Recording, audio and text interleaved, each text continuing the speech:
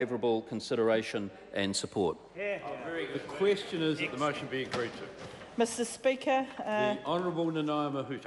actually a former member of that government who is now the current Mayor of Thames Coromandel District Council made her name on chopping down mangroves.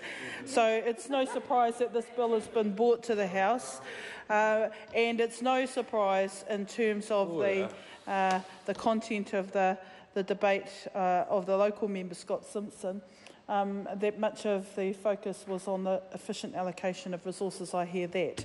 Labour will support this bill going to the first reading of a select committee because we know locally this is a contentious issue.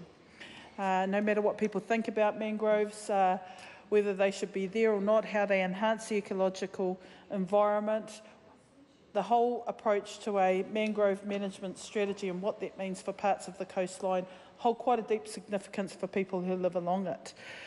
So I want to focus on a few things. Firstly, the Hauraki Gulf, Te Kapa Moana as it's known to local iwi there, covers about 800 kilometres of coastline.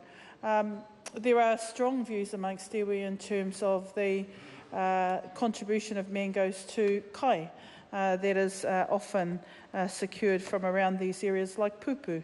My daughter loves to go and collect pupu, and it's a sea snail type of creature, and it's something that as a small whānau community they go and gather kai to contribute to certain events. So when I heard comments around the amenity value, one of the local concerns is that the amenity value is primarily for recreational purposes, and if that is the case, the issues around opening up more of the coastline for recreational use without the considered impacts on the coastal environment, the bird life there, the kaimoana that is there, becomes a challenging issue. But that's exactly why we would want this bill to go to the Select Committee, because if you're not from the coast and don't appreciate some of those strong connections that people have to their part of the rohe and what they feel is important in terms of retaining the type of ecological value, then I think people will not really understand how strongly felt some of the concerns are here. The other point that was well made was with regards to the existing regional council process. It has been long and frustrating and very difficult. If at a planning level people want to take a more proactive and constructive approach to mangrove management plans. So I acknowledge that, and again the Waikato Regional Council has done a number of studies on getting the right balance between the various types of amenity values, but also the contribution that mangroves make to parts of the coastline where they are suffering greater erosion, that they are a buffer to flooding, that they can actually protect the coastline in some valuable ways. Now, I'm sure that when all the heads around the table with the best evidence are constructing these plans, they're trying to manage the balance of these types of interests. One of the things that the current process affords that this bill does not is that the plans under the Regional Council process are certified by qualified experts in this area, obviously supported and backed up by a lot of research. So this is an important component of the current process that could be considered within the context of this bill, and whether or not it could be a helpful addition to the way in which district councils are intended to promote or create plans in the bill.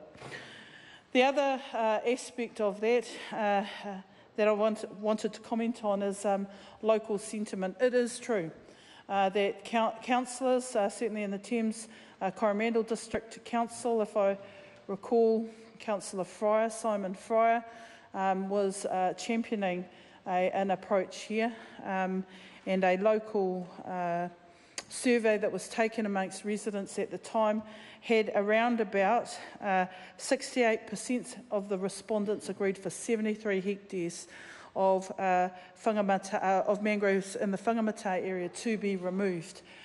So we can't ignore the fact that both ways there are very strong local opinions. I just want to make sure, really, for the most part, that the Select Committee process will bring the strongly felt views of the community out in the open, the way in which the community can participate in the proposed method that the bill is proposing can be a public or process, or what element assures the public that they can contribute to the decision making.